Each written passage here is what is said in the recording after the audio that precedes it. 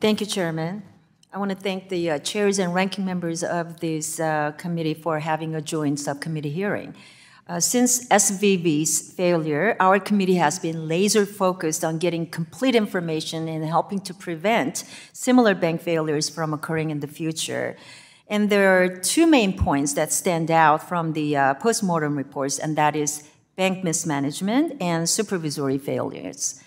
Mr. Becker, while I agree with you that the Fed and Treasury Department missed the mark by describing inflation as a transitory risk, I am surprised that you decided to drop most of the interest rate hedges by mid-2022. And this is after the Fed started to increase rates in March 2022.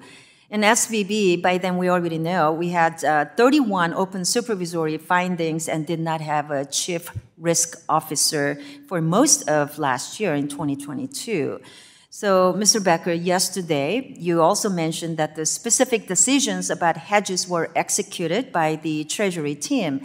But as CEO, didn't you have the final say on the decision that was executed by SVB's Treasury team? Congresswoman, the decision on the hedges, I was not privy to. They wouldn't have come to me for approval. You know, the Wall Street Journal reported you reduced hedges to $563 million. That is down from $15.3 billion just a year earlier. Congresswoman, as I mentioned, I wasn't part of the Asset Liability Committee, and I have every reason to believe they made the best decisions they could with the information they had at that time. Well, do you believe then not having a CRO played a role in the decision to drop the hedges? To the best of my knowledge, I don't believe so. Well, Mr. Becker, in early 2023, March of 2023, you sold your available for sale securities at a $1.8 billion loss. You didn't have an immediate need for liquidity, and this sale had a negative impact on your regulatory capital. So why did you make that decision?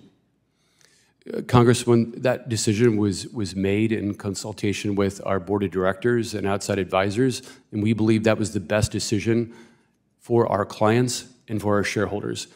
Those securities were sold to Goldman Sachs, the same investment banking firm that was advising and underwriting your capital raise. So didn't this seem like a conflict of interest? And how did you ensure that you received the best possible price for those securities? Congressman, Goldman Sachs was our advisor on our capital raise, and the decision to ultimately sell the AFS portfolio to Goldman Sachs was a decision that was reviewed with the board of directors and the special committee of the board.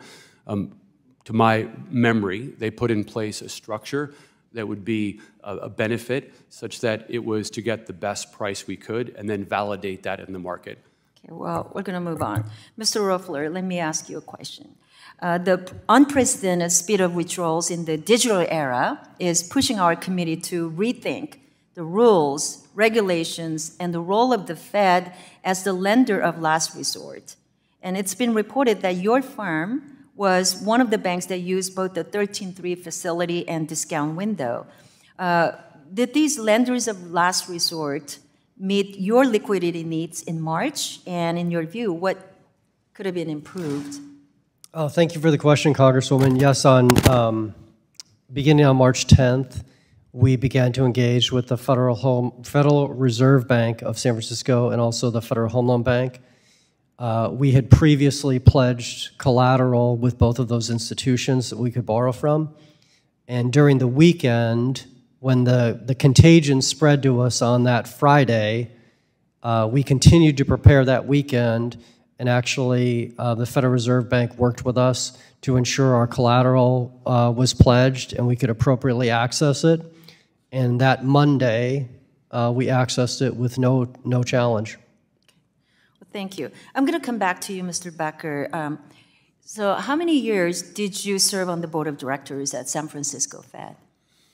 I believe it was roughly a little more than 4 years. So as a board of directors, did you at any point have any input on the supervisory activities of the San Francisco and any financial institutions, including SVB?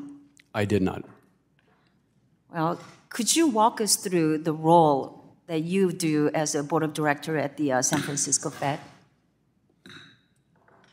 The gentlelady's time has expired, and the witness can submit an answer in writing to that question.